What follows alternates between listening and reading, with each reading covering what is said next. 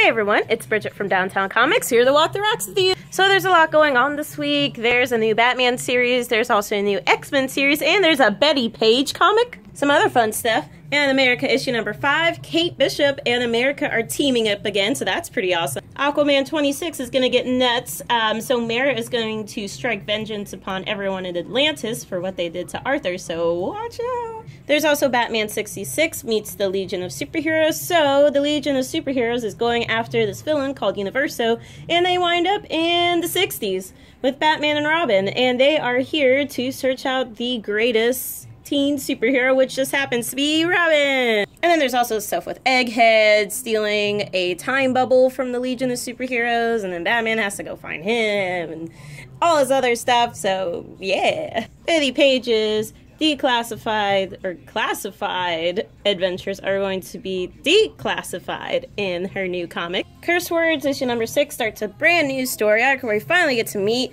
all of Demon Syzygy's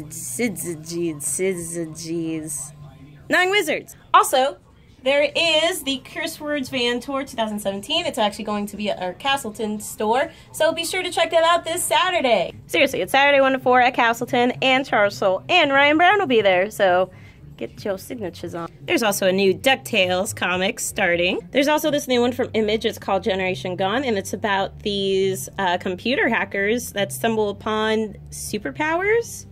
It's really good. Check it out. There's also a new James Bond comic called Kill Chain, and it's about someone that's killing Allied agents, and James Bond is next in line, so watch out. Moonstruck is a new one from the creator of Lumberjanes, and it's super adorable. It's about magic, monsters, and coffee. It's about this werewolf who works at a coffee shop, and she's just balancing relationships and all that jazz, and her centaur best friend and her get caught up in this weird magical conspiracy. So, yeah.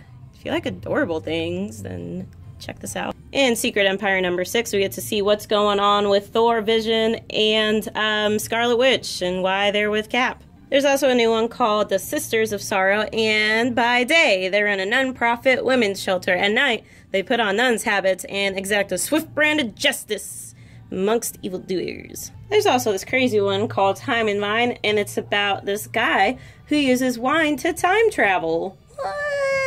If only. And finally, there is a new X-Men series. It's called Astonishing X-Men, and it's about the Shadow King, and he is actually attacking all of the psychics on the planet to try to bring about the destruction of the world. So it's all up to the X-Men to save the day.